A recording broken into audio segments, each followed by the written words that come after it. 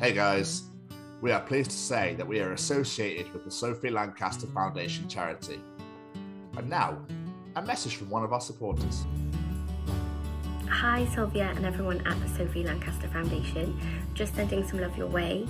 Thank you for all of the work that you do and for giving those a voice who feel like they don't have one. To learn more about this wonderful charity, head on over to www.sophielancasterfoundation.com. Hey Jamie, do you like being cozy? I do. And do you like staying cozy? I like that even more.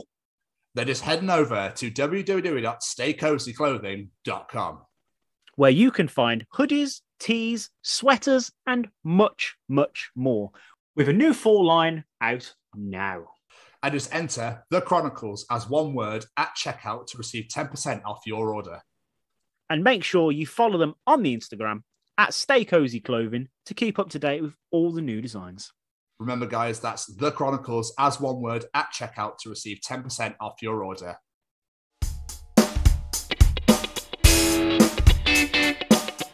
All right, I am shattered, but I'm good. Why are you shattered? Busy DJing weekend. Oh yeah, that's in my notes. So Very. All the DJs dropped out yesterday, and I did 7 hours on my own. What? Oh, why? Because they just, yeah. We opened at 7 and we shut at 12 on a Saturday, but yesterday they were like, "Oh, we're opening at 5." So yeah, and then Saturday everyone dropped out Sunday, so it was just me. Fuck. Like, yeah. Good night though. It was all right. Saturday was better, but why was Saturday better? Because there are more people there. And I had half an hour breaks every half an hour. Because someone else took over, sort of thing. Yeah, so I was just sat with Ollie and Martin and Nick, and then I'd have to do half an hour, and then I'd come back and sit down. Nice. That is absolutely banging. Yeah. I saw the photos. I was a bit like, oh.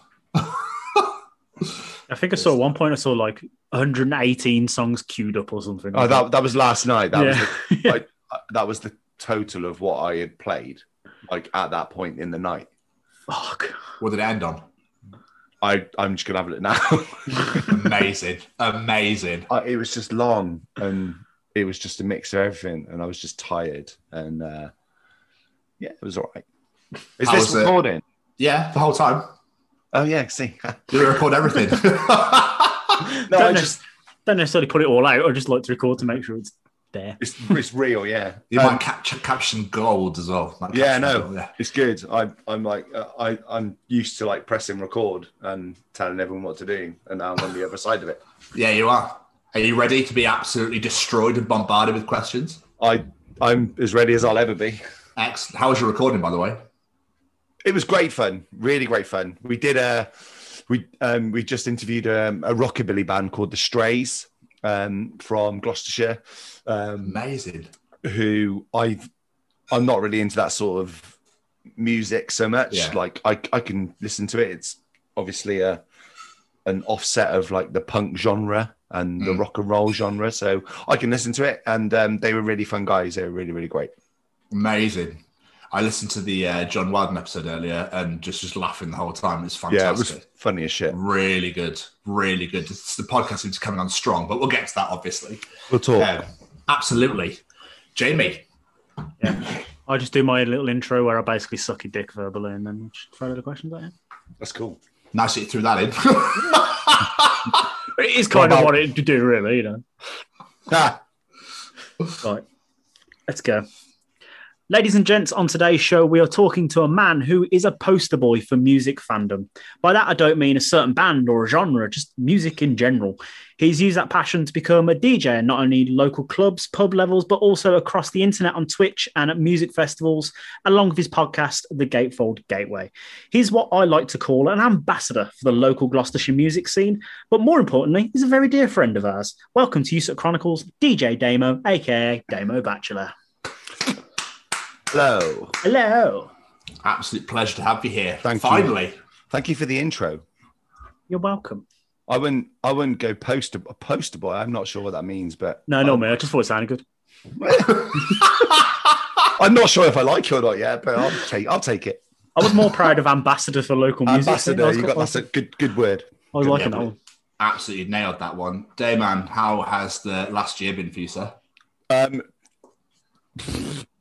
Honestly, awful. But it is what it is. I guess everyone's kind of like, maybe 70%, 50% of the UK population is in the same boat. And I guess it's kind of how you've used that time to get something out of it and to do what you want. Some people have obviously just sat at home. Some people have made use of the time really well. I'm kind of a bit in between. I think I could have done more, but I'm sure, as we'll come on to later, I've also learned a lot of new things, which I'm really proud of. And we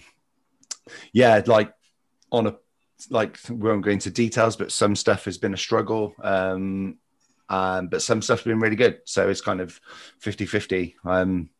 I guess, it's all about how you use your time, and I've used my time okay. Yeah, that's fair enough, man. I mean, you said that, people obviously either didn't use it as well as you thought you'd like to have done, but did you teach yourself anything new, or like a language, or did you learn a skill or anything? Well, I didn't, definitely not a language. I could barely speak English, but when we obviously left the country, got into an absolute shambles in March last year, and we come out of race week, and like most of my income, all of my income is working in a pub Monday to Friday, it's a pub, so it's Tuesday to Sunday. That's 90% of my income. And then I get a little bit extra for doing what I love doing, and that's playing music. And all of that was kind of taken away for a minute. And then furlough was announced, and Tom, a bit about furlough, and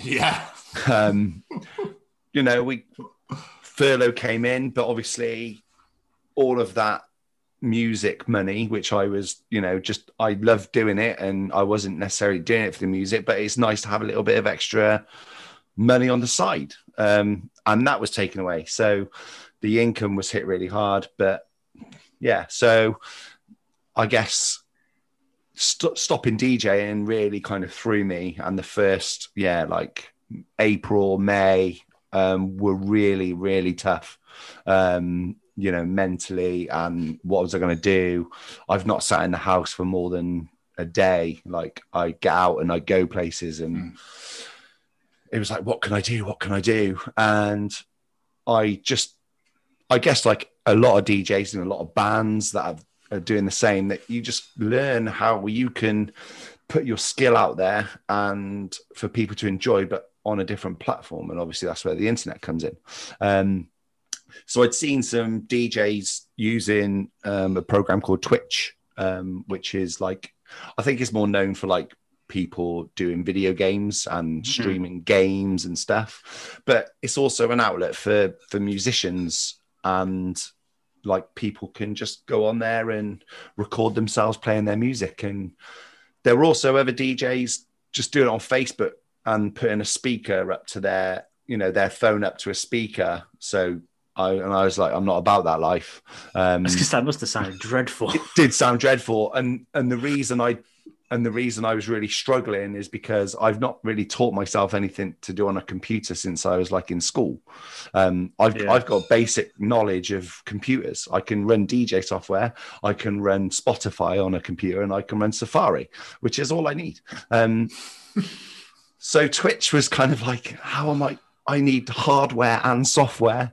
And with the help from a few wonderful people, it eventually got going. And so that was the first skill. So like, I'm sure we'll go into that. And that was one of the things. And then obviously then we were back at work, and I was happy back at work, not DJing because of social distancing and restrictions, but I was still doing a bit of DJing on the weekend, which was good because it kept my hands in. And then the inevitable second lockdown hit in November, and I taught myself how to record a podcast because I like talking. And like we've all known each other for a long time, like very long time. And I guess the same as you two guys, like in our circle of friends, like it takes a certain sort of person with, you know, a little bit of charisma, you know, and to be able to do it. And I just felt like, as a DJ who likes getting on the microphone at a headphone disco, or when I used to work in Sainsbury's and I used to bar everyone from using the tannoy, it had to be me. Those are the days. Those are the days, you know. And me and Jamie were, you know, we put ourselves forward for anything to do in front of a camera in work to not be doing the day job. It was like, pretty much, yeah. This, and it was like so different. Jamie was probably an inch behind me in second place, going, "I'll do it as well," and we'll take a video camera around the fucking car park of Sainsbury's and promote some fucking salmon in a silly accent for Gloucester Keys. He's not even wrong. I'm not even wrong. That's the actual truth. It's like, how can we make this turkey ordering that's free? That will stick with me forever. And me and Jamie were the go-to guys because we didn't give a shit, but B, we have that skill set, which I'm not an actor. I'm not on television. I'm not paid for that, but in what they wanted, we could do it. And podcasting is the same. And you need a certain skill set to be able to hold a conversation and to keep it interesting. So that's kind of why I decided, I was like, I could do more DJing, but I really like talking to people, and I've missed talking to people. And the podcast thing, as you know, it keeps you chatting to people, and it's the best. It can be the best thing, and it can be a lifesaver, even if it's just for 40 minutes a week. It's just, and so I was like, I had to learn more software and get more hardware, and and it's just kind of developed from there. So spent a lot of money, but learned some stuff. Yeah, but it's come good though, hasn't it? So obviously, because the podcast is flying, and like you said, we will get to it. But I mean, I remember last year, obviously, I was furloughed for pretty much the whole of 2020, and this was the only thing that saved me. I loved this. The only thing I lived for on a weekly basis was interviewing and doing the show with Jamie, and I absolutely loved it. So, I mean, just out of curiosity, I don't know if I've already asked this question. How did you guys meet? Was it Sainsbury's? Me and Jamie did, yes. Sainsbury's, So I had a group of friends at Sainsbury's, and then a few of them left, and then Jamie joined, and I can't even remember what year it was. I think it was like 2004, 05. I think it was about 2006 or 7. Okay. And yeah, it's like, you know, when it's that whole like the Slayer meme is when you're in your Slayer t-shirt and you see somebody in the Slayer t-shirt, you just nod and you go, yeah.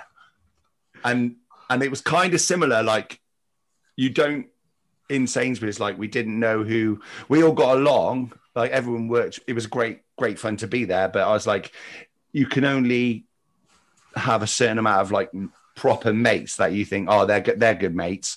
And when I met Jamie, I just thought he's such a top dude. He loves obviously kick-ass music, which is what our group was about anyway, like my friends. And we used to do like rock band nights either mine or our friend Dan's house. And I think I said to our friend Dan, I was like, I've got a friend coming around, is that all right? He works at Sainsbury's with us, and Simon kind of knew him anyway. And yeah, we just kind of integrated him into the team. And yeah, a love of wrestling, music. Yeah. And it just went from there. It's kind of the same way as like most friendships develop, and, you know, you get them into your friendship group and they become part of just a natural part of a circle of friends. Yes, because you are actually the reason why I know so many people. You are the main hub, and I met everyone I met through you. Jamie Westwood included. Yes, because I remember how I met you. I was so drunk. This is like 2007, I think, at Propaganda. You had a Mr. Kennedy t-shirt on, and I also had the exact same t-shirt. Fucking Kennedy t-shirt. One of the best t-shirts ever. One of the greatest wrestlers ever. We love that guy. I was fucked. And I walked into props. I think I've been there 2-3 minutes, and I spotted you with the same t-shirt on. I jumped on your back and just went in your ear. And I remember Katie at the time was like, who the fuck is this guy? And the rest is history. The rest is history. Yeah. And like I said, Wrestling was a big deal for us back then. Like, Yeah. Jamie was a wrestling fan. We probably got chatting because we like music, but I think when you've got friends that are wrestling fans, then it's like that forbidden conversation you have, isn't it?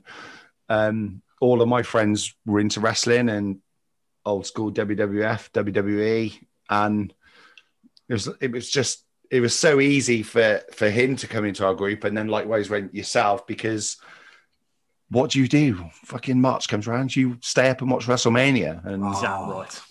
And prior to that, it was like we'll watch pay-per-views, and we stayed up for pay-per-views, and I've got pictures on my phone of Jamie falling asleep watching pay-per-views, and it's every fucking time. Every time. It's just part of the fun, isn't it? And we had traditions of going back for every WrestleMania. It was just it was a big deal, and that's basically the best. It's how you meet your best friends, isn't it? Yeah, absolutely. One of my favourite moments was is it the King's Head in Prestbury when Smitchy did the... Unbelievable. Was one of the best... Unbelievable. With that waiter. Yeah. I'm so glad it comes up on my Facebook memories once a year. It's not something I want to watch every day, but when I'm reminded of it, I'm instantly taken back to arguably one of the best events. Yeah, and the Skittles incident is also another absolute highlight. Yeah, there's a lot. There's a lot. There's a lot. Yeah. There is a lot, and it's amazing to look back, because obviously, like you talk about the last year, it's been difficult to make memories that you're going to look back on in a few years' time and go, oh, do you remember April in 2020 and what happened? We're not going to be able to do that. So for now, looking back at the best memories, it's got to be a positive way of thinking, right, when April 2022 hits, there's got to be you've got to make opportunities to make some more of those great memories and have some of those good times.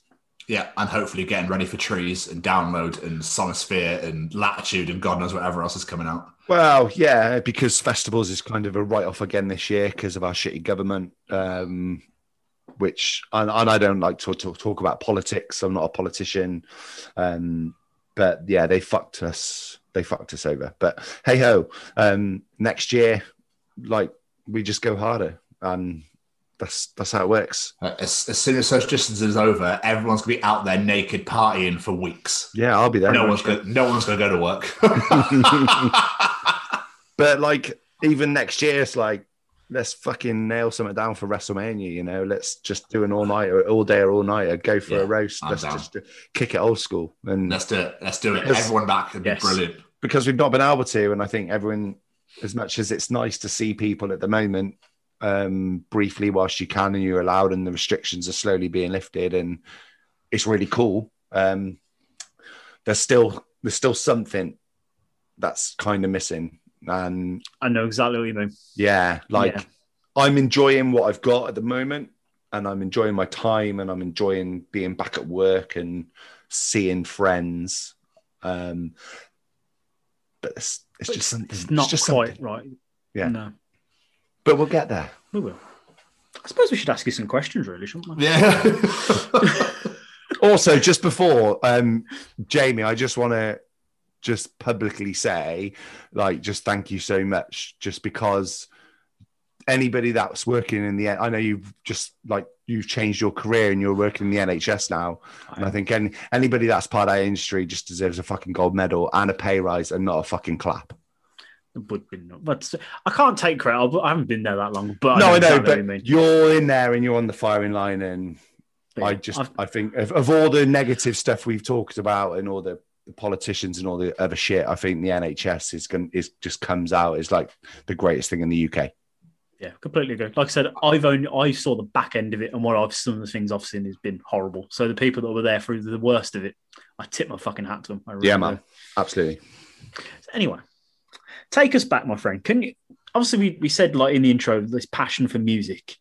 Can you remember where this came from, or is it something that's developed over the years? Like, you heard a record one day and you're like, that shit, I fucking love this, or is it just, music. It's just been always part of your life. Yeah, my dad, without doubt. If you know my dad, you know what an absolute legend he is anyway. Oh, yes. Just every single time we got in the car and there was just something to listen to, because he loved music. He was in a band back in the day in the 60s, 70s. He was in a band, a big band like in Haverfordwest, South Wales. He was in not like a band, but in like I can't remember the sort of band he was in, but it was like they just had loads of musicians, loads of instruments, and they played big venues, and he just played guitar. And yeah, we always had guitars in the house when we were younger, like me and my brother.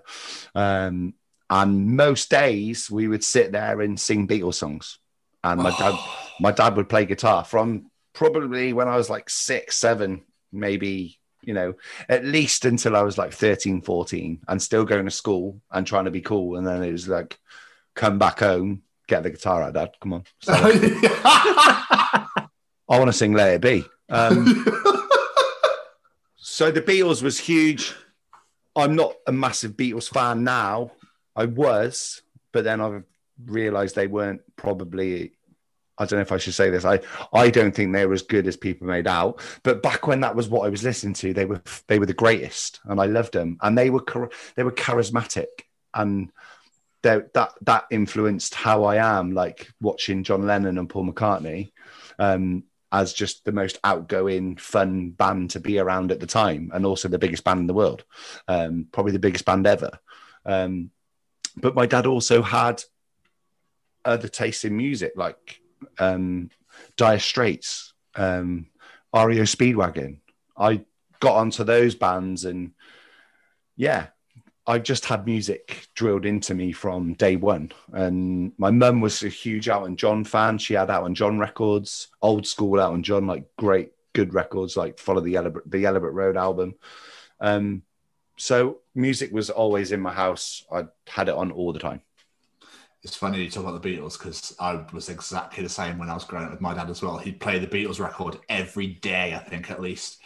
And I used to just love that. She loves you, yeah. I used to love that song all the time. And I Want to Hold Your Hand was always followed it. You can't beat them. Like for pop amazing music. I don't know what genre you put them into. To me, they're just a pop band, and I do respect them. They're not a band I go back to very often, but I do have massive respect for them. And they are obviously, when we touched upon rock band earlier, the Beatles had their own edition of Rock Band. Yeah, they did. And it was like, can you sing harmonies like George Harrison and those guys? And like, no, you fucking can't. Like, no one can. No one can, no. They're masters of their craft, and say what you want about them, and they're just amazing. And that's what I grew up on. I grew up on the Beatles. Incredible. But as we were saying with your music taste, it's so, like, what's the word I'm after here? It's so eclectic. That's the word I'm after. Great word. Great word, isn't it? You know, I've known you to listen to fucking Taylor Swift, then go put Devil Driver on, and then I've heard you mention Dua Lipa loads lately, and then, obviously, you know, all over the fucking shop, like DMX, just names I'm pulling out the top of my hat. Do you reckon that comes from your dad, or is that over the years with different people you've spoken to and venues you played, etc., etc.? Where do you think that comes from? I think it just comes from, I just wanted to explore music, and also growing up around, like, being in school, like in the mid-90s.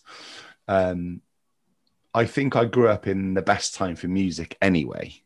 And people will say the 90s was shit, or the 80s was shit, or whatever, but I grew up at a time when grunge was still about. So everyone liked Nirvana. Smells Like Teen Spirit was covered by every school band, like every band. It made me not want to like Nirvana. I also had friends that were into Green Day, and The Offspring was one of my favorite bands at the time. And going back to what my dad, I said, Dad, can I just have a tenner to go and buy Smash by The Offspring? It had just come out. And I played it in his work. And I was just like, everyone in his work. And I'm there, a skinny little kid. And I'm like, I'm putting Smash on by The Offspring and you're going to like it. And then the new metal scene happened. And then, and then pop music, just because it's so great. And I think DJing Propaganda all those years was just rock music. And then it wasn't until I got out of props and into spoons, I started gaining this new respect for like pop artists. So the pop was kind of a bit later. And maybe 25-year-old me, drinking would want to punch me in the face for like loving Taylor Swift and all those artists. But as you get older, and we speak about it on my podcast, it's like, is it a guilty pleasure? Well, it's not really, because you like it, and I've just embraced the whole pop culture. And you don't feel guilty for liking it, do you? Exactly. And we've changed our question from what's your guilty pleasure to, instead of asking that question, we ask what is a musician that people wouldn't associate you with. Because guilty pleasures I don't think it shouldn't exist. No, it might 10, 15, 20 years ago, when people were a bit different, it might have done. But now it shouldn't, because I can wear a Dua Lipa t-shirt out, and I've got a Dua Lipa t-shirt, and I've seen her live, and she is hands down one of the biggest artists in the world right now. And she just writes absolute bangers. And that's the reason why I like her music, because it's so good. Yeah, it's fair. Can't say I blame at all. So I suppose when you're a DJ as well, obviously you kind of need that differentiation in tastes of different musics, because otherwise, if you're asked to play like R&B, for example, and you're like, well, it's shit, I don't really like it, you're not really going to pull it off, are you? Because obviously we're going to get into the DJ stuff now anyway, but I mean, like, you can't pigeonhole yourself into one genre, because then you can only play one certain venue rather than spreading out and playing all these different other places, because you start banging these bangers out. I remember I've been with you and you've played songs going, fuck, I forgot all about this. This is phenomenal. Like Tiny Temper and stuff like that. Like, absolutely incredible scenes. But how did DJing actually begin? Like, what made you go, I want to start smashing out bangers for people to dance to? Wow. It is probably the time when me and Jamie were hanging out, actually, quite a lot. We were going to Propaganda a little bit, and we were, I think, you were quite Propaganda quite a lot, weren't you, Jay? To start off with, yeah. Yeah, so we were going to props, a few of us. I didn't, and I was like, this is cool. And I'd been to, like, there was a proper metal night in Cheltenham, like industrial metal, and it was great, but it was like, it's just metal. And I was like, it was actually in Punana, and then it moved to another venue. And I was like, I do like metal music, but I can't listen to it all night. I really can't. They wouldn't play Green Day, and they wouldn't play Blink, and they wouldn't play Nirvana. It would just be like Rammstein, followed by Nine Inch Nails, followed by Sepultura, followed by, any heavy band. Yeah. So we started going to props, and it was a student night, and I was a little bit older than a student, but it was fine. But it was a proper student night. But we started going and started chatting to the DJ a bit, and he was like, "I've got the night owl as well. Come to that on a Friday." So we were going out Thursday and Friday, and we're going to the night owl and just chatting to the DJ. It's Clive, obviously, and it was back in the MySpace days. Yeah. And we all had MySpace. And I just messaged him on a whim, just thinking, mate, I said, I really like chatting to you. You're a cool guy. We're similar age. He's a little bit older, I think. And I was like, you're doing like 4 or 5 hours. Do you not ever want a break? Like, now knowing that I would never have a break in a 4-hour day. I was like, but I work at Sainsbury's and you get a quarter of an hour for 4 hours. It's true. Well, you did back then. You got to work 6 now. But I was like, if you ever, if I would love to do it. And he basically replied about an hour later, and I was like, I've got a message off Jinx on MySpace. And he just basically said, write out a set list for 45 minutes to an hour. Just write a set list. What would you play? And he went, he said, it sounds a bit silly me asking this, because I know you know what all the songs are anyway. But so I just wrote a set list of like bangers, like something you wouldn't do now, because you do need a few like in between tracks to kind of mix it up. But it was just like 20 stone cold dance floor mosh pit songs. And he was like, okay, put all those songs onto a couple of CDs and come to the night out. I was like, you fucking what? And he just said, come to the night out.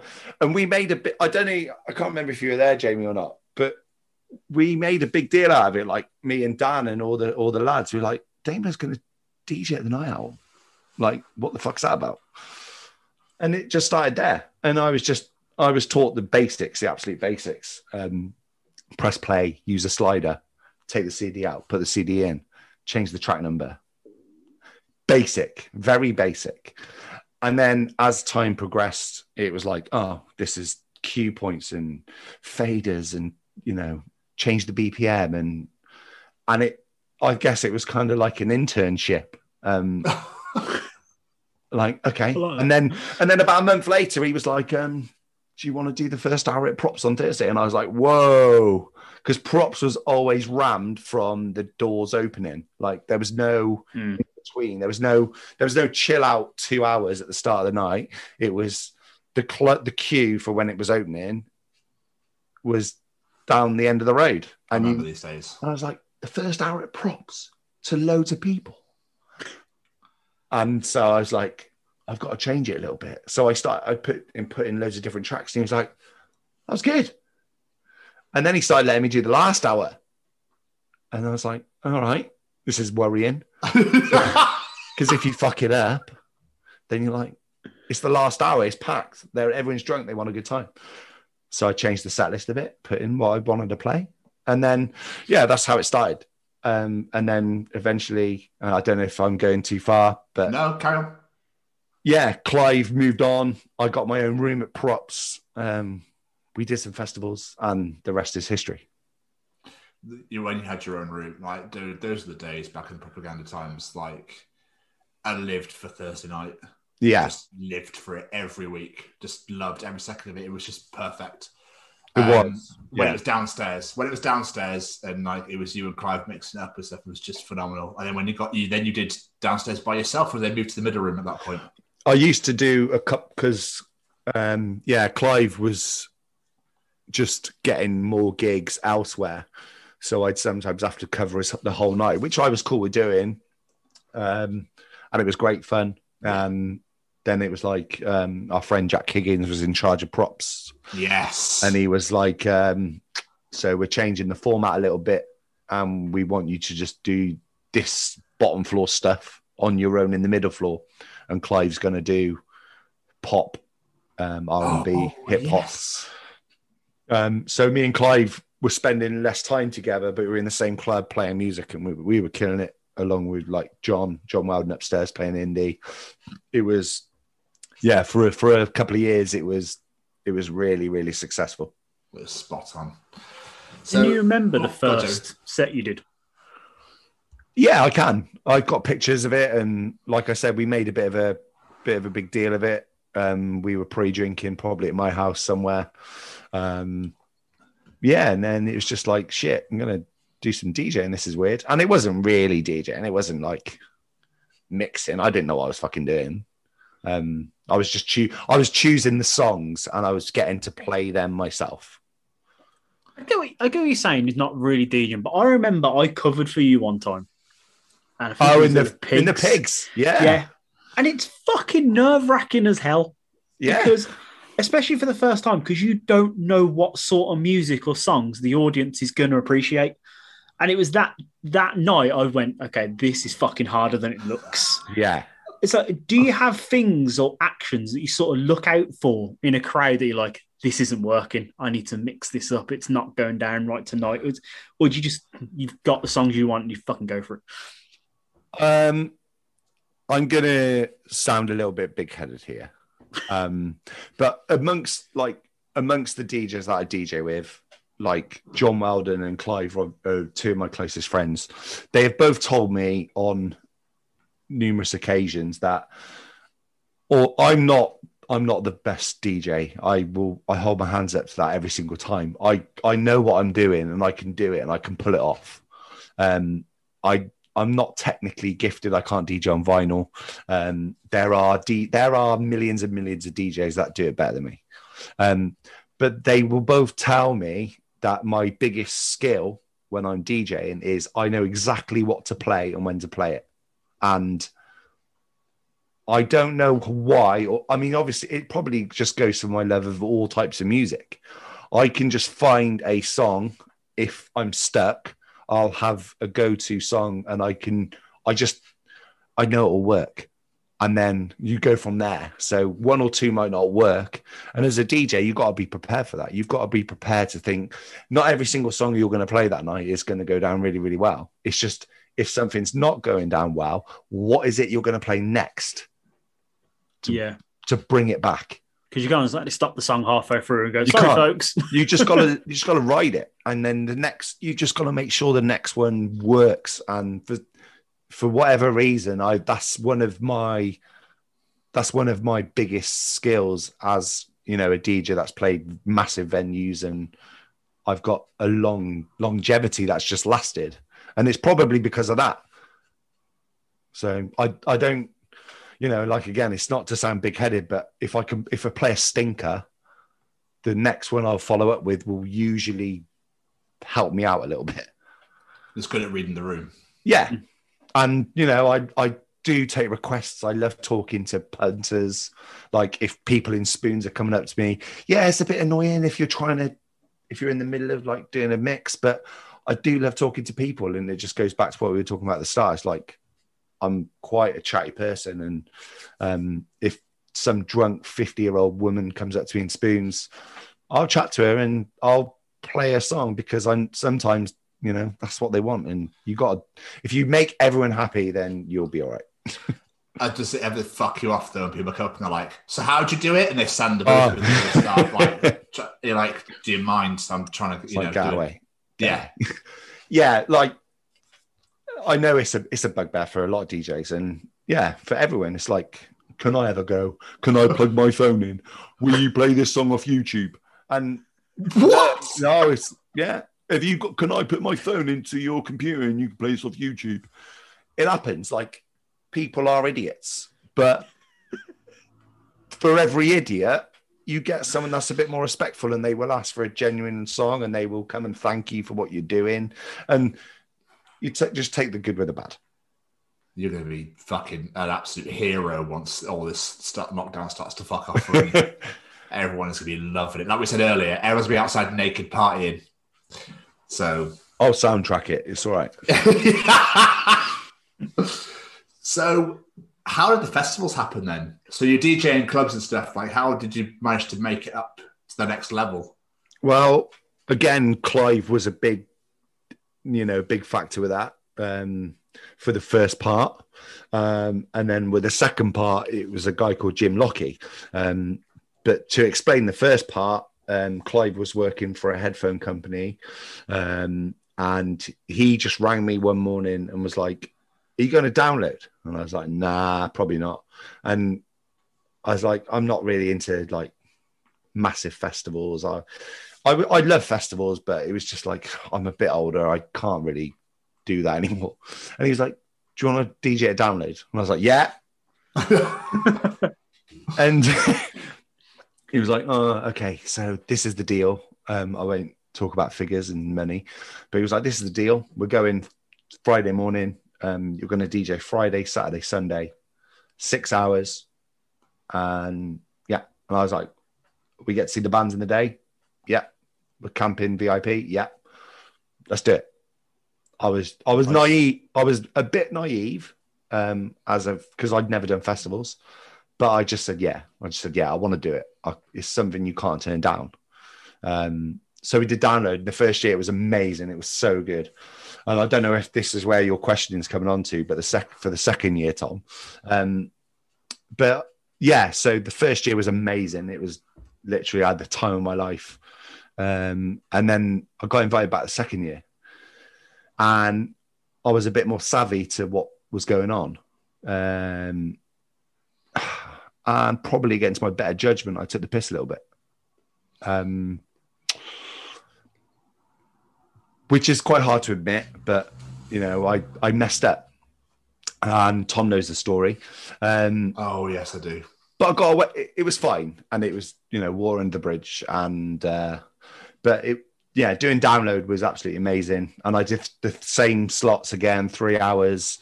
Didn't get to see any headliners. But it was just amazing. It was just, Download. It changed my opinion of a big festival. We used to go to Reading all the time, obviously, and you came with us, Jay, and we used to just do Reading as youngsters because it was the greatest festival in the world. And I could run around all day and drink all day for 4 days, and I could. I can't so much now. And I didn't think I'd be able to do a Download, but it worked all right. And it changed my opinion that a big festival doesn't have to be like Reading, because Download is 20 times better in how it's run, the space, and the setup is just phenomenal. Reading are obviously up in their game this year, and because of COVID, and they're changing the layout of the festival to have 2 bigger stages instead of 1. But Download have been doing that for years. Like Download have had 2 massive outdoor stages for years. It works amazing, and I was so impressed. It's a shame that Download have lost this with a Download, isn't it? Next year. Yeah, I mean, yeah, that's fuck you, COVID, you piece of shit. COVID. Still got Kiss though. It's fine. Still got Kiss. Oh yeah, and Deftones, but that's cool. Yeah, and then so the third year for Download, I wasn't invited back, which was fine. I was like, I'm okay with that. I was like, I know I did wrong. And I was in the Frog and Fiddle, and I was talking to a guy called Jim Lockie, who's a fabulous singer, and his band is amazing. And he probably won't see this, but he's such a good dude. And we were just chatting. He was like, so you're DJing Trees this year? And I was like, no, I've never DJed 2,000 Trees.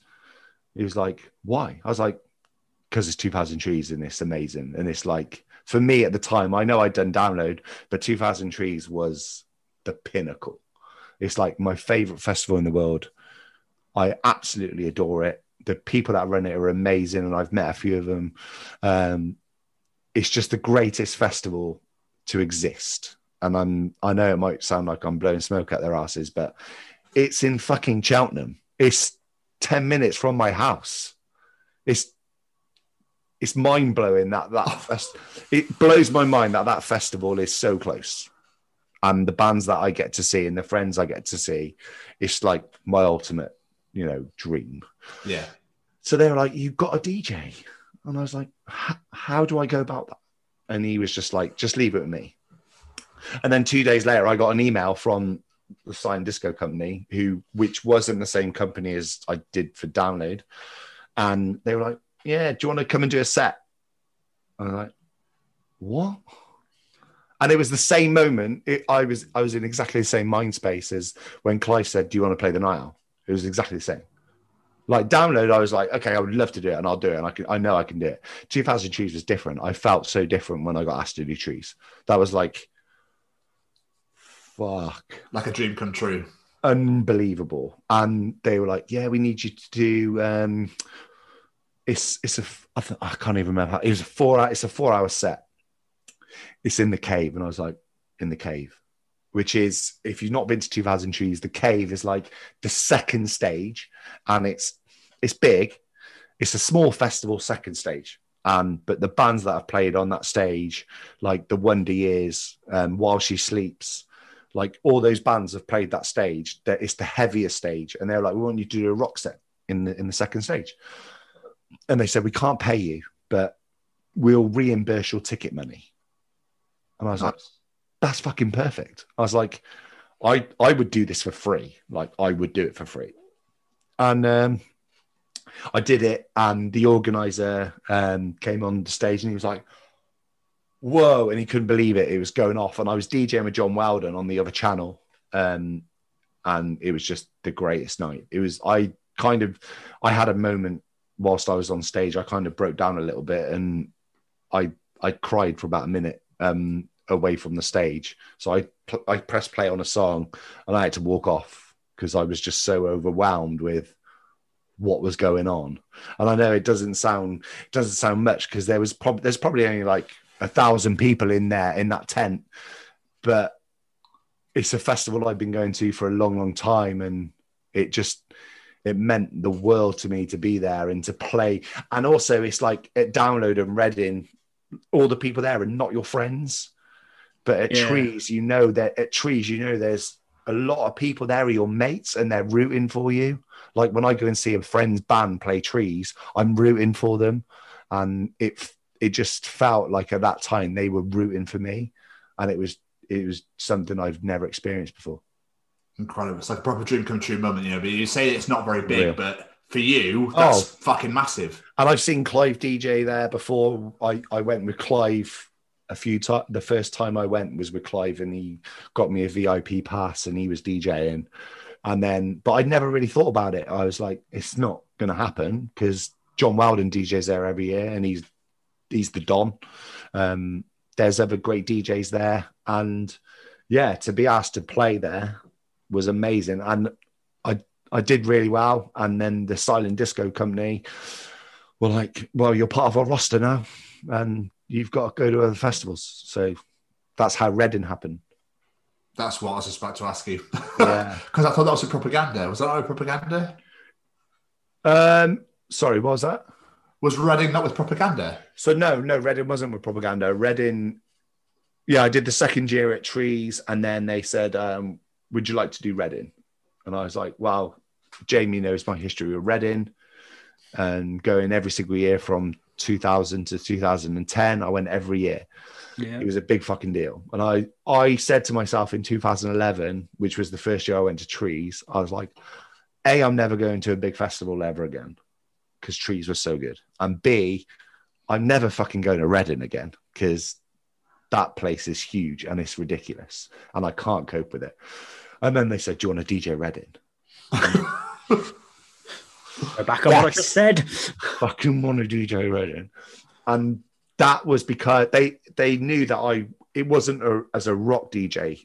It was more of what I do on a Saturday in Spoons, which is R&B, hip hop, pop music, drum and bass, all that stuff. And they were like, just come and do it. So I was actually on the same channel as John Weldon. We were doing our slots on and off. We spent the whole weekend there. It was unreal. And we were DJing. I say against, it's not against. They're on another channel. And if you've not been to a headphone disco, you get a pair of headphones and you can choose which DJ you listen to. And there's no loud music. It's just all three headphones. So all the DJs can hear is just singing. And it is literally the greatest experience. The first time I ever did it, a download it blew my mind. And Reading was like, you got the propaganda DJs on one channel and me and John Weldon on this channel. And that weekend was just ridiculous. Like, we drank a lot, we partied a lot, but we absolutely smashed it every night. And the propaganda DJs were so good as well. And there were 6,000 people in that tent. Oh, it's the biggest amount of people I've ever played to. There's an amazing video on YouTube. If you search for Propaganda Reading Festival 2018, I think it was 2018 I played. Yeah, 2018, Silent Disco Propaganda. And if you search for it, and Propaganda did an amazing promo video for it. And you can literally just see me and John on stage, like just going for it. And the amount of people in that tent was just unreal. Unreal. Can you remember walking out and seeing that many people? Yeah. I mean, we obviously had to set up anyway. And I was just thinking, this is big, isn't it? John was like, it's a lot bigger than Trees. I mean, Trees is like 1,000 people in the tent. This is like 5-6 times bigger. We reckon there was like 6,000 people in there. So that would have been nearly 20,000 people we played to over the weekend. Yeah, when you work it out, yeah, fuck. When you work it out. And obviously people come in and out. So it might have been more than 20,000 in total that got to go into that Sun Disco tent, which is ridiculous when you think about it. It's a lot of headphones. Over 3 nights. Oh, yeah, just over 3 nights. And yeah, 20,000 plus probably went through that tent and heard me and John on that channel. That's incredible. Are you talking to people as well, like doing the deal? Is it literally just tunes? No, I'm massive on the microphone. I know you are normally. I wasn't sure if you were doing that. But the thing about the Sun Disco is because they've only got the headphones to kind of get them into a vibe, and you're kind of doing battle with the other channel, but you're not, because you want to kind of like make it just a great night for everybody. There's so much hype. Like the microphone is like stuck in my hand. Like just get like, go people on channel A, let's go, come on. And then like, oh my God, it's us. And they go for it.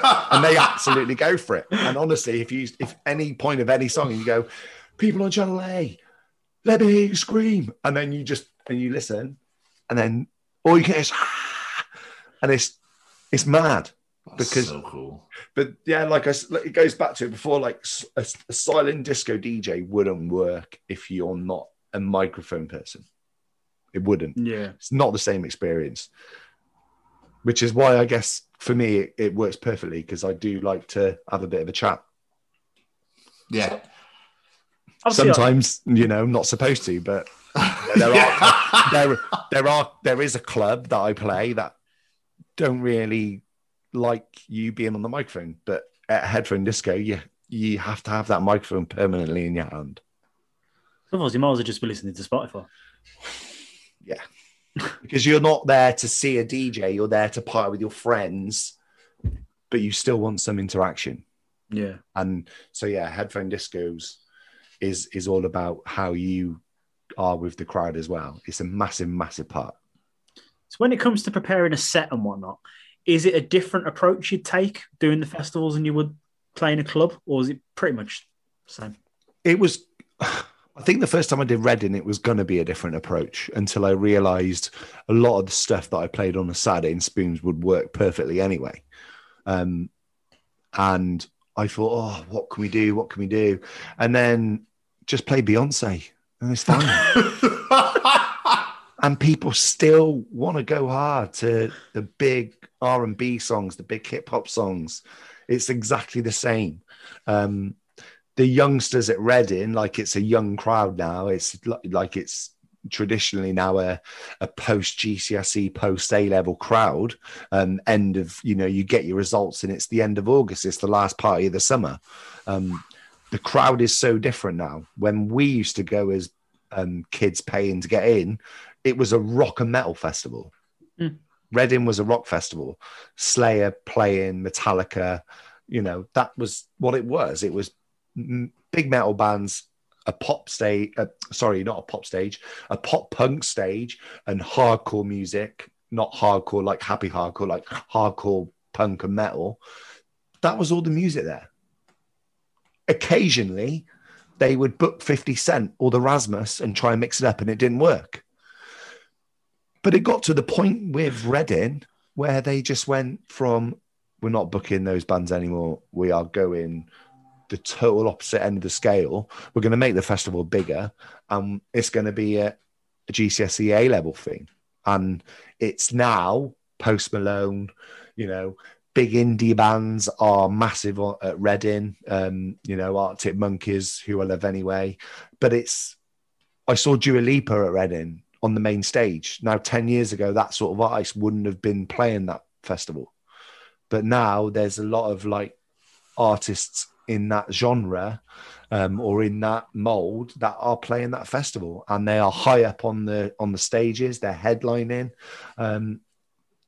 Yeah. And if you look at the festival, which is but this year, I mean, Queens of the Stone Age are headlining, but the other headliners and the other big artists are either indie or pop. And there's not a lot of rock and metal about. There is UK rock, like Yumi at Six fall into that sort of category, but there's no like Slayer wouldn't be playing there anymore.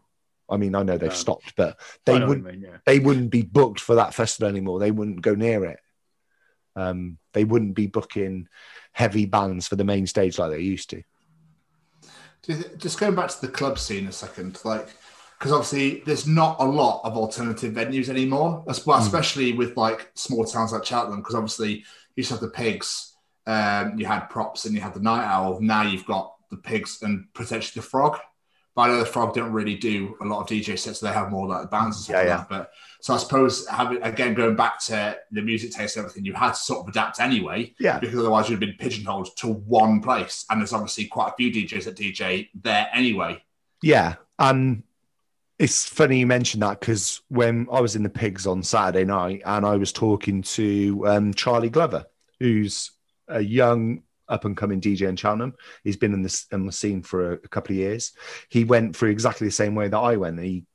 Clive picked him up and Clive taught him how to do it, and he's got his own nights now. And he said to me, like, am I missing a trick? Because you grew up on metal and punk and stuff, and now you DJ what I'm DJing, but he's not got that string to his bow. But it's not necessarily that important anymore. Like, you are right. Like, back in the day, there was alternative clubs all over the place. Yeah. It might be different in other towns. Like, you're in Birmingham, Jay. We've been to clubs in Birmingham where there's alternative music and the scene's a bit different. But in Cheltenham, it's just, I mean, even the clubs in Gloucester, like Crackers, that used to be a big rock night, they're not there anymore. So I was just happy to be DJing somewhere else that wasn't Props when I got asked to do Spoons, and I kind of had a certain amount of knowledge of what to play there anyway, because I was working there on a Saturday night behind the bar, so I knew the sort of stuff that the DJ would be playing. I knew the music. It was just pulling it all together. And then once you do that, and I was playing same artists every week, but I was just growing an appreciation for that sort of music. And like you said, when you mentioned Tiny Temper earlier, it's like, that's a banger. Written in the stars. We know it is. Yeah, it's huge. We know it's a banger. We know Sia songs are huge and people sing along to it. And it's, for me, it was just about trying to open my horizon of what was out there. And it did that, and it worked to an absolute treat. Because if I wasn't doing Weatherspoons on a Saturday night, I would definitely not have been able to get away with doing Reading. I'd have been like a duck in headlights. I'd had no chance. Duck in headlights a lot. I'd have just been like, no, not for me, because I don't know any of the music. It took me a few years to, get not so much a reputation, but just to feel comfortable playing music that I wouldn't normally necessarily listen to at home. Nice. Oh. I meant to ask earlier, I just realised you were saying like you grew up playing, your dad playing guitar and you singing along and whatnot. Did you never want to learn to play an instrument? I just couldn't. I couldn't get around it. My dad really tried. Still sick of Rock Bad Mind. I've heard you blast out some Devil Driver vocals. I know they're chords there. I can press that blue and red button like no one else. But when it comes to musical instrument, I guess I just never got a grip to it. I just couldn't do it. I don't know why. I still think I'd like to learn maybe bass or something. But I don't know. Time consuming. Maybe my fingers aren't right. I don't know. I would love to be able to play guitar, but I think it comes back to like when I mentioned about like doing DJ sets online. You want to do it right, and you don't want to put out a shit product. And I think with guitar, and I just give up pretty quickly because I just could not do it. And I'm like, if anyone ever tries to hear me play this, then like, no. So I said in the intro, you're somewhat of an advocate for the local music scene.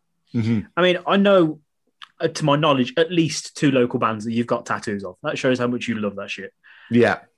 How did you first discover how much local talent there was? Because the amount of bands I've seen you list off in the local scene is ridiculous. Well, we were always going to spun shows and 4 Foot Finger shows in Cheltenham. I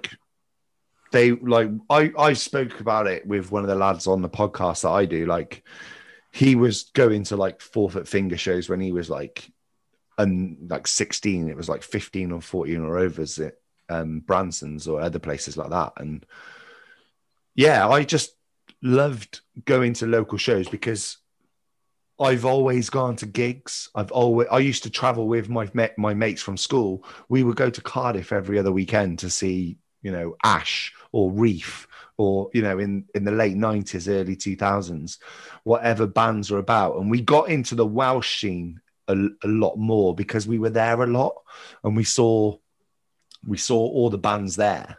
Funeral for a Friend a bit later on. The band we won't mention I used to love going to see them.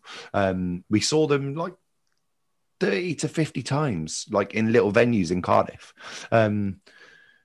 All those bands, we just went to Cardiff most weekends to see bands playing in Barfly or Club Eiffel Back or the Uni. And then, I guess it wasn't until later on that I started just going out in Cheltenham a bit more and going to the gigs in Cheltenham. And I was DJing a little bit as well. I think it was around then.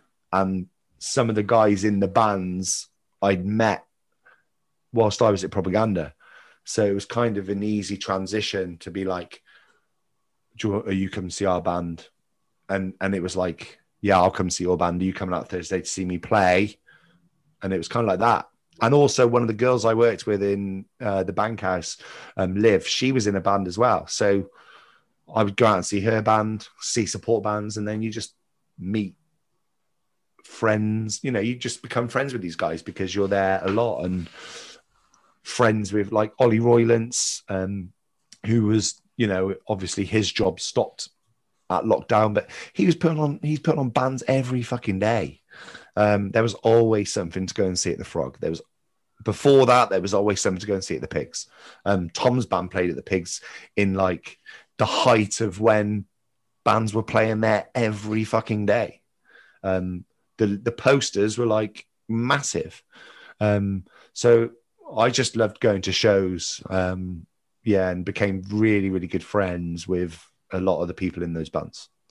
Are you looking forward to them coming back? Obviously I am, yeah. I mean, I've missed local shows. I'm a massive, massive fan of a band called Holding Absence. And Ollie put them on before their debut come out. And they've just blown up. And there was 30 people in the Frog watching Holding Absence. And now if they play anywhere, it sells out. I listened to their new album today. Mate. I know. Absolute masterpiece. It's unbelievable. Every song is so catchy from start to finish. And Loved they're it. just so good. And when they played the Frog, they didn't have anything out. I just went because I was I'd heard of them and I knew the singer has got he's got a Joe Green voice.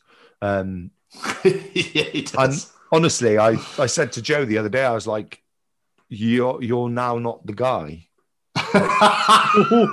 Obviously he is the guy. We know he's the guy. But this guy from Holding Absence has got a fucking pair of lungs, man. And I went to see him on the back of the reputation that he had as a live singer. And there was, I don't remember it being busy. I just remember it being an amazing half an hour set that they played. And then anything they released, I just wanted. But that's a band that from Wales that have just managed to catch a bit of success, which is amazing for them. But there are other bands in Cheltenham that are talented and so good. I mean, I said Jim Lockie and the Solemn Sun, amazingly talented band. I just can't speak highly enough of them. And we all know how I feel about Empire and about Joe Green. 5 guys who 3 of the guys in that band are still really good friends of mine. And Joe and me, Joe obviously does the podcast with me. I wouldn't have wanted anybody else to do it with me because he's the fucking greatest.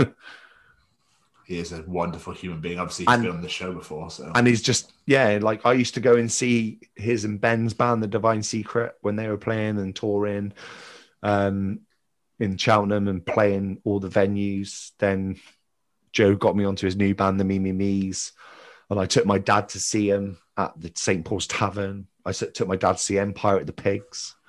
Like, it's just... whatever he touches is amazing. It's just, it's a shame that they've not ever really, he's not stellar, because I thought with Empire he was going to go big, and it kind of, but still an amazing band. Still love listening to that record. Amazing. Jamie, you need to listen to Hold Nonsense, Jamie. Listen to their new album. I'll check them out after. It's unbelievable. To be fair, I keep doing this. You keep telling me to listen to someone, and about 6 months later, I'll remember. And I'll be like, I really should have listened to that sooner. That was really good. He did. Where he only sent us to Bury Tomorrow about a month ago. Now absolutely loves them. So you'll come into that show on my birthday then? Yeah. When am I Bury Tomorrow in Bristol? Yeah. Is it Bristol? November 21st. You're in. I might try and go to that. I can't wait. So, as we talk about local bands and whatnot, you've got ears from all around the world listening. Is there like 3 or 4 bands that you think people should definitely go and fucking check out from the local scene? Well, I would really love... I mean, obviously Empire were a favourite of mine just because they were really good friends, and I got to see them the same year. The year I DJ'd at Download, they played Download. So I think it's fair to say they were quite a big band anyway. But they're obviously not active. But I'd still suggest that people go and check out Deaf as a Girl. They're on Spotify. They've got an EP. I went to the first couple of shows they did. I went up to Birmingham. Either Lion are another three lads, really, really good friends of mine. I love them all to pieces. Biffy Clyro kind of vibe. Super talented. Again, will they ever get massive? It's doubtful, but I still think they deserve people's time. I still think people should be able to go, well, I've listened to them and I can give you an opinion. I think they're brilliant. And the other band, I'm not sure if I mentioned them earlier. No, I mentioned it on the podcast earlier. So yeah, I've not mentioned them on this one. Is a band from Swindon called All Is a Vow. And they're just ridiculously good. They're super, super talented. They are amazing at the whole social media side. They just started a TikTok account, for fuck's sake. But they're on the ball with everything they're doing. And I just think they're great. They're a pop punk, band with synths and pianos, and they just sound fucking amazing. And they make me so happy when I watch them live. And they are 4 genuinely wonderful people. Amazing. Yeah, similar vein to kind of Paramore, because Claire's the front woman of the band. She's just got a fucking great voice. So yeah, those bands definitely. But I'd also like to promote a band called Down Not Out. They're a local band. I didn't really know much about them, and then we interviewed Joe, the singer, for our podcast, and I played one of their songs at the Two Pigs over the weekend, and it just went down really, really well, and I loved it, and I loved their EP and their album. So they're another band to check out as well. That's the point. Has members of the band been in the room when you've played their songs? Because I know you've played local bands when you're playing the song. Yeah, so one of the other girls from the band, Down Not Out, was actually in the Pigs on Saturday night, and me and Sam, the other DJ, spotted her, and I was like, I interviewed the singer the other day. So I texted the singer, and I was like, I'm playing your song, and she was like, yeah, I know. My bandmates just sent me a video of her dancing around to it.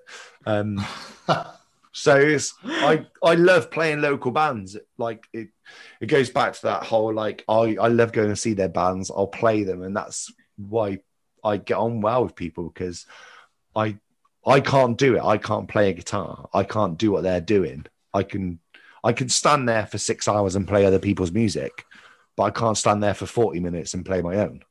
And at Trees especially, like there's a band called Bar Fight who I've like, they're like a hardcore band. Then the music is like, not a lot of bands like that play at Trees, but I still fucking throw down their song. It's like a 2-minute, like heavy, quick banger.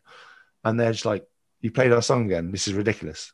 And I play All Is a Vow. I've played Empire at Trees. I played the Me Me Me's at Download just because I could. And that's why you're an ambassador for local music. Because... I knew Joe was there, and I was like, I'm going to play Me Me Me's, and I know people aren't going to dance to it, and I know they don't know it, but at least they'll have heard it. And you're in charge. Who gives a shit? So yeah, my rules. So you've mentioned it quite a fair bit. I think it's only fair that we get to it. Your podcast, the Gatefold Gateway. How is that? What it's called, Jamie? Yeah. Did I say it wrong? Apparently, you have on occasion before. Yeah, Gatefold. Yeah. I get it mixed up all the fucking time. I thought I got it right this time. I even double checked it. I was writing my notes. You did. I was just sorry. I'm sorry. When I was writing my notes, I was like, I have got that right around this time, haven't I? Cool. Yes. Gatefold Gateway. How did that become? How was it born? So, like October last year, I was like, well, for the last 2 years, I guess, I've been listening to a podcast every single week called Sappening. And it's the singer from The Blackout, who were a big Welsh band in that scene, a guy called Sean Smith. And he does a podcast called Sappening with another guy called Morgan, who's a music journalist from South Wales. And they interview musicians, and they interview like top dog musicians. And I'm like, not like Dave Grohl, but Charlie Simpson, Winston from Parkway Drive. They've had Newfound Glory on there. John Feldman from Goldfinger. They get great people on their podcast and people that I want to listen to. Like the guy from Parkway Drive, I was like, I want to listen to what he's saying because I fucking love Parkway Drive. I know that we can't necessarily do that, but I was like, I really want to chat to musicians, but I don't want to steal their idea and talk about them. Like this is what you guys do. You're talking about your guest. I was like, I just want to talk about music. I just want to talk about records because I fucking love records. I'm a huge vinyl collector. I don't listen to singles. I want the whole work. And so I was like, I really want to do something because I'm going to be bored during lockdown and I know it's coming. So I thought a podcast would be a way of doing it. So I got in touch with Joe and we chatted about it. And I said, look, I think we could do it. And Joe knows a lot of people. Like I say, I know a few. Joe knows everyone. Like he knows people. And I was like, if we do it together, you could get some cool people. I can get a few cool people. And maybe we could just do like a desert island disc sort of thing where you just not your top 5 albums, but we'll come up with some questions and we'll just chat about bands. And he was super keen from the start. I had the name in my head because obviously being a vinyl collector, I've got Gatefold vinyls. And I was like, Gateway, where did you start your musical career? Like, what was the first record you bought? And so it's like a Gatefold Gateway into people's like musical history through albums that they love. It's a very clever name. It's a great name. And I come up with it. And I was so, I was like, that's pretty good. And like I said, I had to learn how to do it. I reached out to you guys because you were doing yours. And I was like, okay, you probably know some stuff. Like, I mean, it's basic what I do. You're doing it exactly the same way as I do it on a Zoom call. Yeah. There's not really many other ways you can go about it. At the moment, anyway. At the moment. And I was just said to Joe, I was like, let's start booking. And we did like 10 interviews. And then I had to learn.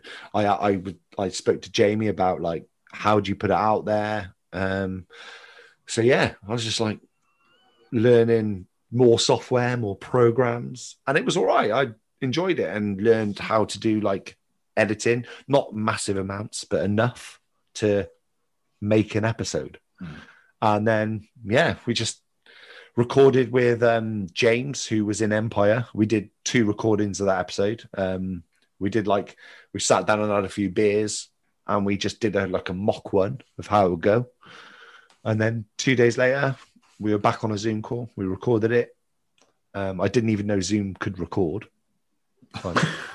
Zoom became popular when lockdown happened, didn't it? Yes. Absolutely. Companies were like, we need that. And Zoom now is must be worth the same as Spotify. But they found a niche in the market that every single company needs because you can't go to work. So I didn't realize you could record. I said to Jamie, I was like, and all the sound comes through. And he's like, yeah, it's fine. And I was like, this is so weird. And so we did it. And I was like, how do you edit bits? If someone says inappropriate things. I was like, I use this software. It's free. And I downloaded that software. And I've taught myself how to do the very basics. Amazing. That's all I know how to do on there. Yeah. And I don't care about the fade in and fade out and all that jazz. I just, I've done a podcast with Joe with somebody, and we had to cut 20 minutes out because it was inappropriate, but we had a laugh about it and no one will ever hear it. I deleted it, but it was amazing. I was like, we've just put an episode. I've got an episode on Spotify. I can go on Spotify and my podcast is there. It's so weird. And I was like, I still can't fathom it. And I was like, it's on Apple Podcasts as well. Yeah, we've not got around to the whole YouTube thing, and Joe's not very keen for that, and we're not really going to go that way. I know you guys do, and it's amazing. It's what works for you. You guys got lots of graphics, very visual. We're not. I'm not a very graphic kind of person. I can't do design. I can't draw. If you ask me to draw a man, it'll be a stick man. I have no graphic, skill whatsoever. So we get the house with the tree and the in the corner. I can draw a bit of a path and a window, and I might draw a cross in the window to show panes of glass. Yeah. I thought I was making progress when I went from the triangle roof and up until the flat one with the edges. I was like, well, that was cool. Like the rhombus. That goes that way. I thought that was progress, but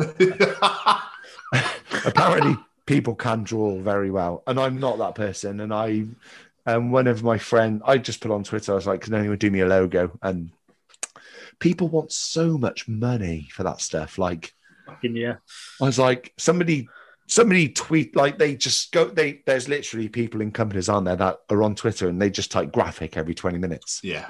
And if they see someone's tweeted about, do you want a graphic? They instantly DM you. And they wanted 300 quid for a logo. Yeah. And I was like, don't worry, mate. I was like, don't worry. And then a friend from Gloucester, Oni, he messaged me. He was like, what do you want? I was like, I've got this idea in my head and I want it like this. And I kind of know what I want, but I don't know how to do it. And he was like, leave it with me. He charged me 20 quid. Legend. That's amazing. For 3 logos, the 2 in the circle and the big one. Well, I was like, it's not what you know, it's who you know. What an absolute hero. Have you ever had guests? I know yours is very local at the moment. Yes. But have you ever reached out to anybody and for an interview and they've gone, yeah, if you pay me so much? We've not had anybody try and charge us, which is good. And we are, I said we didn't want to copy what the Sapling podcast was doing, but we kind of want to do a little bit more where we talk to them about what they're doing, because I kind of like to promote them a bit more, especially if they're in a local band. So we've condensed the chat about bands and albums, and we've kind of opened up a maybe 20% for what they're doing and who they are and what they're about. Amazing. Just because I think they're local bands are interesting. Every scene's different in every part of the country. Jamie grew up in Birmingham. He probably went to see one or two local bands. I was going to Cardiff. There were local bands in Cardiff, like that became huge because it was a big scene. Birmingham was a big scene. You know, there are good bands out there, but we are in the process of talking to one or two people in much bigger bands. Which look forward to seeing that. The Devil Wears Prada. I'm just saying. Very nice.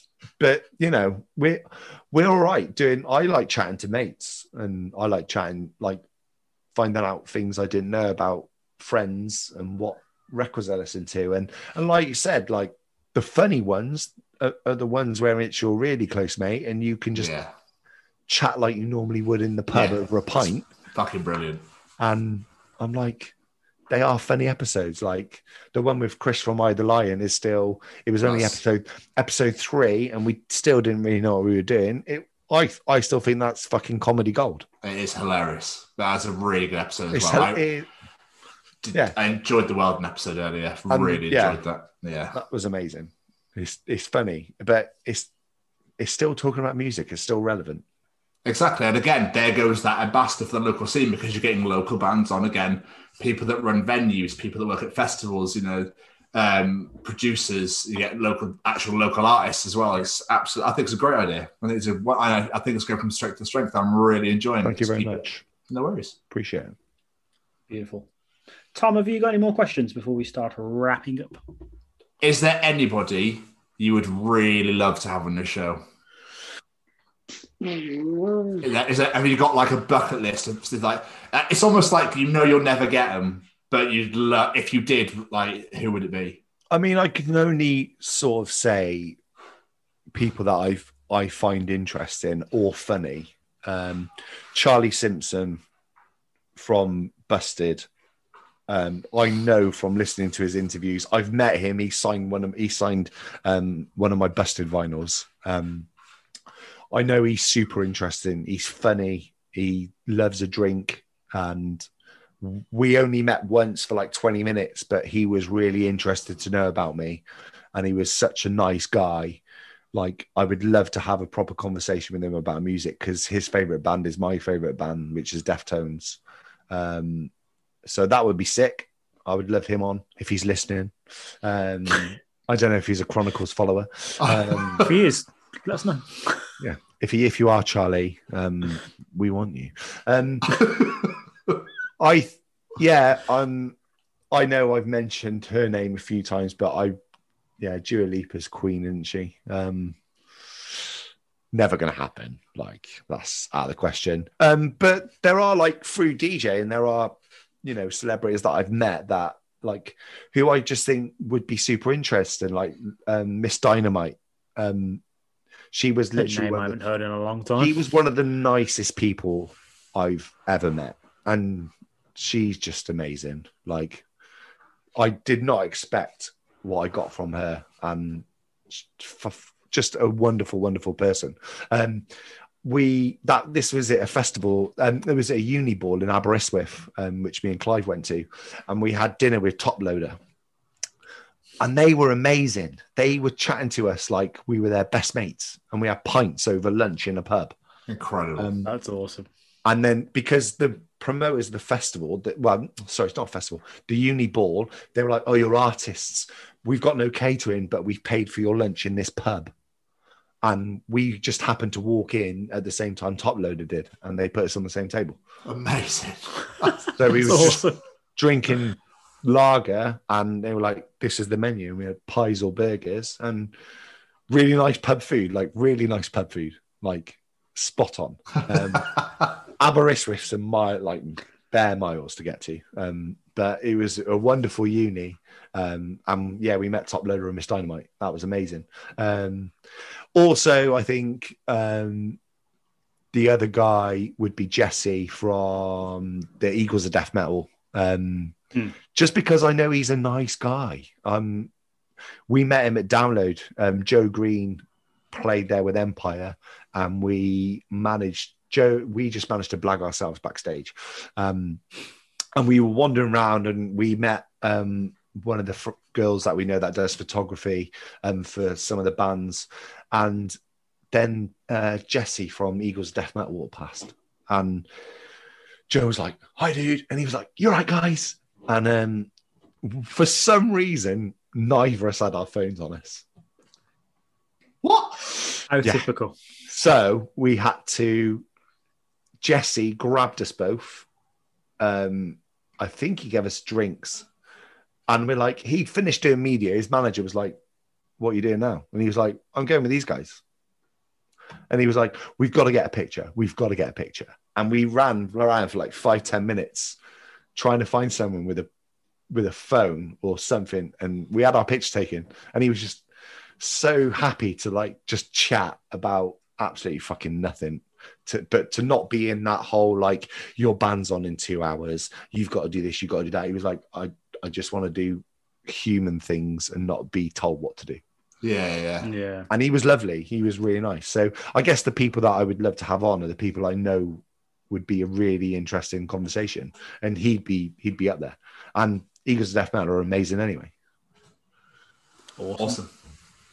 Right, before we get out of here, we like to play a little game. It's called the Quick Fire Round. We launch 5 questions at you. You answer them as quick as possible. It is as simple as that.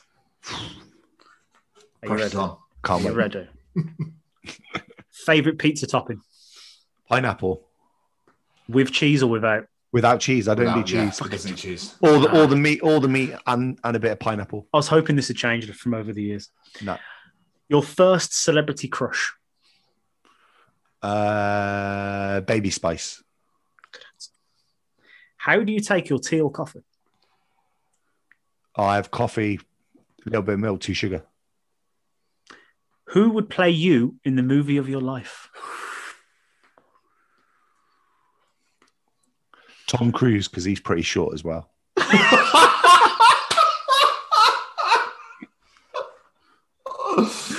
Just, to doing all those stunts. Either that or David Draymond, because he's got no hair like I have. So works.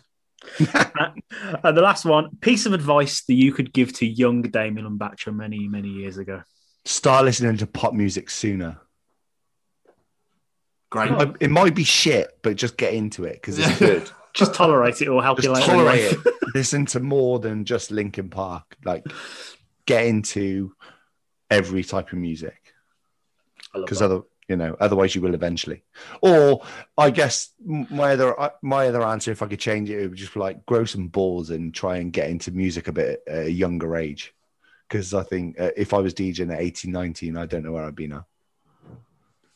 Nice. Wonderful. Right, before we get out of here, any plugs, social medias, websites, whatever you want people to check out? I don't really plug myself on social media as a DJ. Obviously, I've got a residency, which I can't wait to get back to. Just go and follow some local bands that I've mentioned. And if you're interested to listen to me talk about music with other people, then you can go on to Instagram, search for the Gatefold Gateway. And also, which I think is better, is if you go onto Spotify and search for the Gatefold Gateway songs. Every single band and artist and track we talk about gets chucked into a playlist. And it's becoming like the most eclectic playlist I've ever created. There is everything on there. And it's amazing. It's like 140 tracks at the moment. Just press shuffle. So Spotify, Gatefold Gateway, the songs. And yeah, the podcast is available everywhere on Apple Podcasts, Spotify, other places. I don't think anyone else uses other places to listen to podcasts, but yeah, the Gatefold Gateway. We've got 17 episodes out. They are mostly local people, which we've talked about. But if you like music and you want to listen to people talk about music, and got some good stories. Exactly. And it's fun. Great stories. Yeah. Fun exactly. chat. And where can people find you on Twitch? Your DJ? So my Twitch is DJ Damo 666, I think. Unfortunately, because I'm now outside at the Two Pigs doing a little bit of DJing every weekend, the Twitch has kind of slowed right down, and I've not done it for a few weeks. But who knows? I might play some Football Manager. Fucking hell. I've done it. once, honestly, I've done it. I'll play Football Manager and talking to a microphone about Paul Pogba. I don't care. Phenomenal. Absolutely phenomenal. If that's what people want, like there are people that play Football Manager on Twitch. I've just never understood people watching their games. I love watching my friend play Grand Theft Auto, though. So there are some good Twitchers out there. Fair enough. Damo, this has been amazing, mate. I've really enjoyed this. Thank you. Thank you so much for coming on. It was great fun. Yeah, appreciate it, bro. Thank you. You are very welcome. I really hope that, I guess I can sort of mention it to other people who are listening. Like, we've got some plans for you guys to come onto our podcast in the future, but I really want to do it live. We've done one live recording a couple of weeks ago, which was weird because we were allowed in gardens, and we went to someone's house and sat in their garden, and we recorded. Wow. Which was weird. I wasn't sure how I felt about it, but it was nice. It was really nice. And I really want that to become the norm. Yeah. I mean, I'd love to do it live with you, so hopefully we can make that happen. Yeah, maybe put it on Twitch. Let's do it. Fuck or not. Yeah. Wonderful. This has been amazing. Thank you so much, my friend. No problem. Cheers, guys. Take care of yourselves. Bye-bye. Bye-bye. Hi, I'm Frank Guglielmelli, and I'm the narrator for some wonderful audio dramas from Siscast, like Marty and Mars, Bounty Hunters, and a great part in Val Toby, with much more to come. You can find these programs on Spotify or wherever you listen to podcasts, or head over to our website, www.siscast.com. We are excited to announce that we are now affiliated with the Chronicles of Podcast with Tom and Jamie.